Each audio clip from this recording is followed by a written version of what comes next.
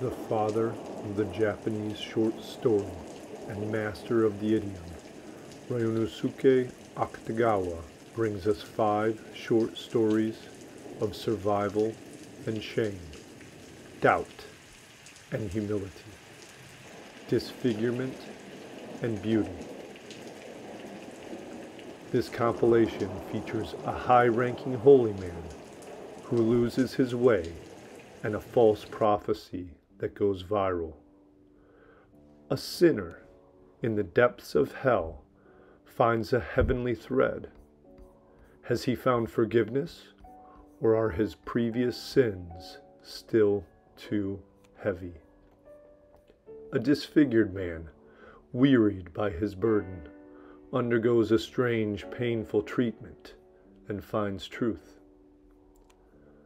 After living an unremarkable life, a hero dies. After a frightful, paranormal surgery alters him permanently, he is risen with the legs of a horse.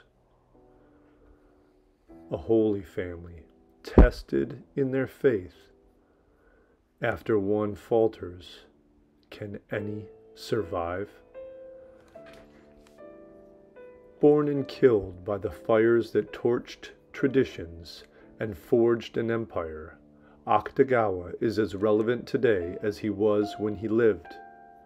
His stories are a must-read for fans of magical realism, revealing truth through frailty and strength in humanity.